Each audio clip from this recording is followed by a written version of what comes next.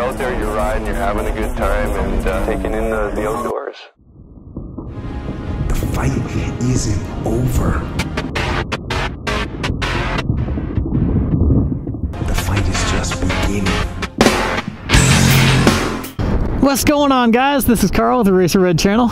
So I wanted to talk to you guys about SWM Motorcycles today, which is kind of an up-and-coming company. I wouldn't say up-and-coming, but it's kind of one of the smaller ones around, and a lot of the big magazines have done reviews on them recently.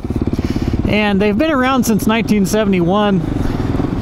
But in 2014, KTM purchased Husqvarna, and Husky sold their factory in Italy to SWM, and with that they sold the tooling rights and all that stuff to SWM, and that is what they use today to make the SWM brand for the most part. They make minor adjustments to their bikes. The base bike that you're buying is basically a 2014 or older Husqvarna.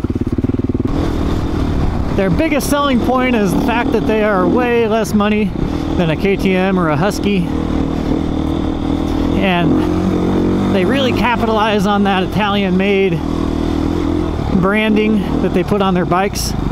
In fact, that's a big strategic reason why they keep that factory, or why they bought that factory in Italy. SWM is a pretty solid bike as far as the hardware on it. They don't really have an innovative new design as far as their motorcycles go, so although some of it is unique to the SWM brand, they use mostly stuff that's already been made, and so you're getting an old bike. Basically, the bottom line is you're buying a new old bike. From my experience with this brand, I rode the 600cc touring model. It is very slow revving, just like an older bike usually is. They are slow to rev, and they kind of stumble up through the RPMs. But they have Brembo brakes and other high quality components.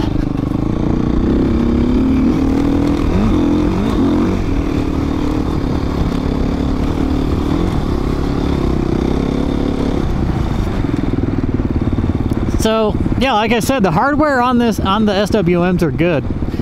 One of the problems I see with SWM though is that a lot of that stuff is Frankensteined. Not completely Frankensteined. It's not like some mechanic kind of pieced things together in his shop or something like that.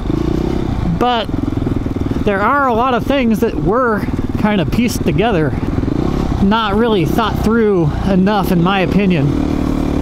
For example, when they made their 600cc bike, they basically just bored out the 450.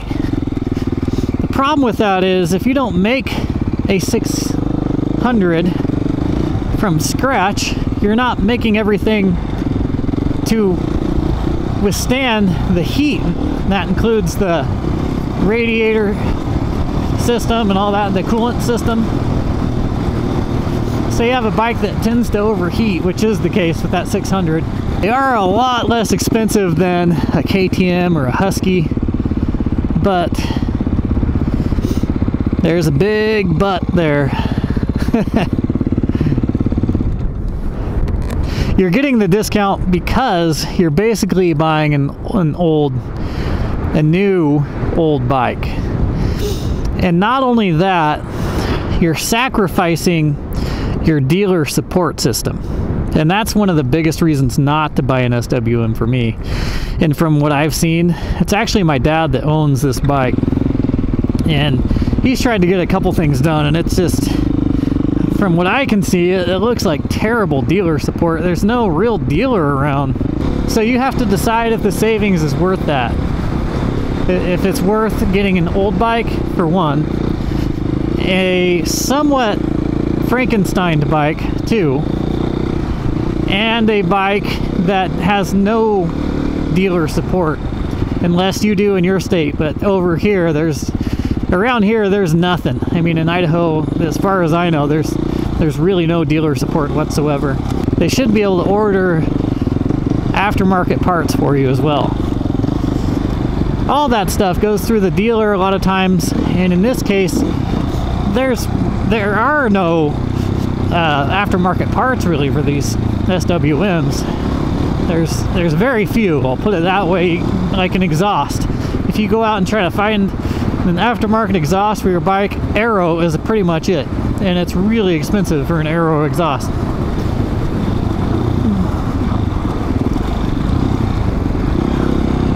So this is the customer experience when you buy an SWM, and I just can't see the brand lasting that long. The cost savings just aren't worth it. You're saving probably 30% from a KTM to an SWM. However, what you sacrifice is way too much. I would much rather buy a Japanese bike like a DRZ 650 or pretty much anything than an SWM, and that's really bashing the company, I know, but that's just how it is. That's kind of a negative outlook on the company, and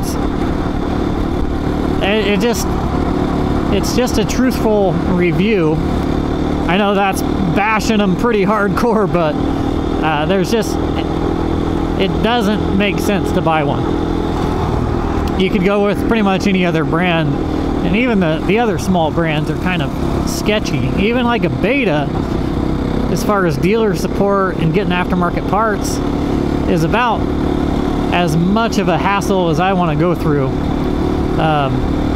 And don't get me wrong, it's, you know, dealer support and aftermarket parts for Betas, it's not hard to find that stuff, but it's harder to find it than it is if you have a KTM.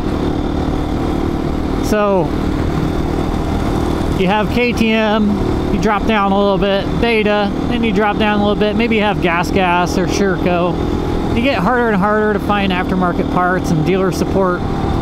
Then you have SWM a mile below that, where there's just nothing. You're on an island out there. You don't even have a paddle boat.